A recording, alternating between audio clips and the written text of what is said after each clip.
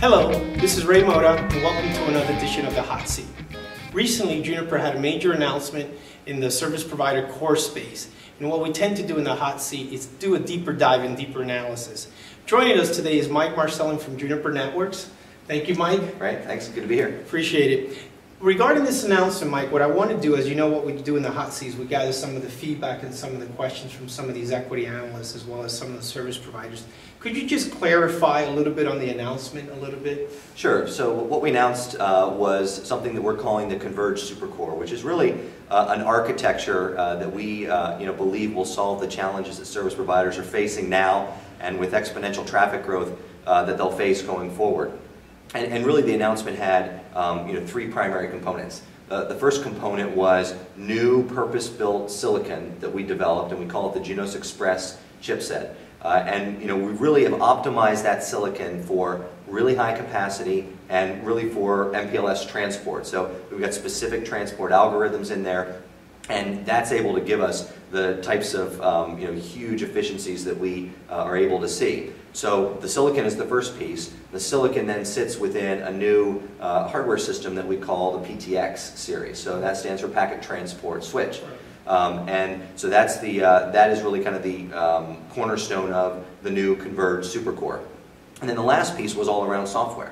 And that really goes in two different dimensions. The first is Junos, which, as you know, really powers all of our systems. And so, because we're bringing together packet transport and optical capabilities into a single system, having Junos run across both of those is something that's unique in the industry. So Junos is one part of the software story. The other part is network management, and that's really a challenge for service providers today, as they're looking at managing their core networks, and so having a common network management system to run it all is also part of the announcement. Okay, great.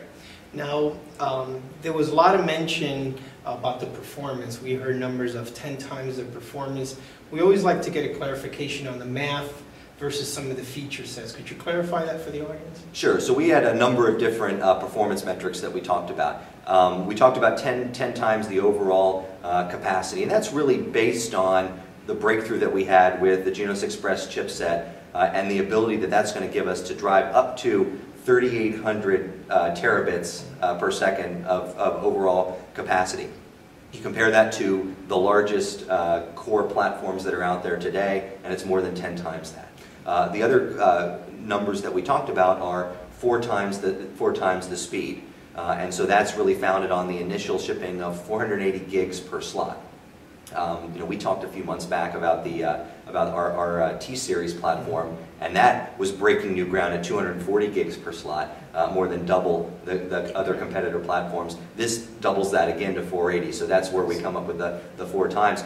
The other interesting thing, though, is that we're doing all of this with 1/3 of the power consumption of the leading platforms out there. So that's based on the standard power consumption metrics that that are looked at. So it's kind of watts per gigabit as the metric there. So yeah, we're pretty pleased at the overall performance and the green elements as well. Okay, good. So there's a good green component of there. Absolutely. Now, from an architectural perspective, because it looks a lot of this is from an architectural play, looking at what some of the carriers are looking at, the roadmap, how does this align, or how do you see some of these features mapped to some of those requirements? Yeah, absolutely. I mean, you're absolutely right. It is an architectural discussion, and so if you think about how core networks have evolved over time, they're really the same now that they've been for 10 years or more.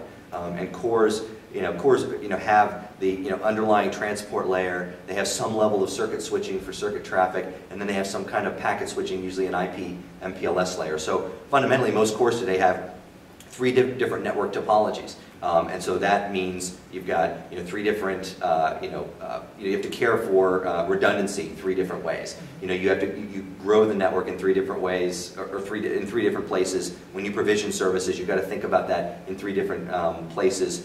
You typically have systems that do all of that, and they're usually different for all three layers. And in a lot of carriers, you have three different groups that manage those individual networks.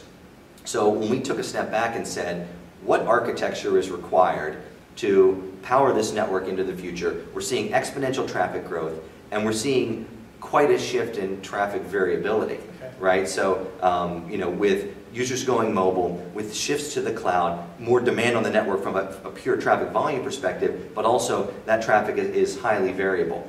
So when things are highly variable, a circuit switch model doesn't typically play out that well, and so traffic is moving more to IP. So MPLS becomes the technology that really allows you to manage that variability and to get the most out of your network resources, so you're not, you know, over provisioning to hit those peaks.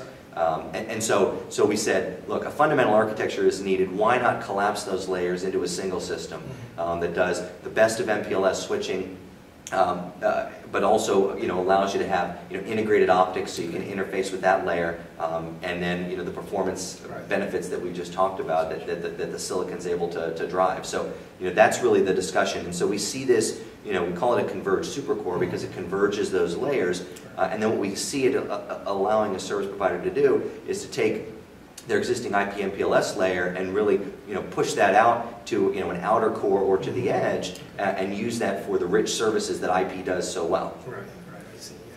Now, from a time frame perspective, it looks like there's different pieces of this announcement going on. Could you just clarify on the time frame and the shipment on some of those capabilities on the router? Yeah, absolutely. You know, so, you know, our roadmap is really driven by the requirements that we hear from our customers, and we've talked to, you know, network service providers, content service providers, and they're all, you know, really excited about both the new architecture, you know, and believe that it's the right approach, but also excited about the product offering itself. And so really see this in two phases. The first phase that will be beta testing in third quarter of this year, and then shipping in first quarter 2012, is really the hugely scalable MPLS switch, right? And so that really has applicability across all of the customers that I mentioned. And then the next phase will be where we bring in the integrated optics to get really down to that true converged supercore, bringing all the layers together. So that's really the two phases that we see.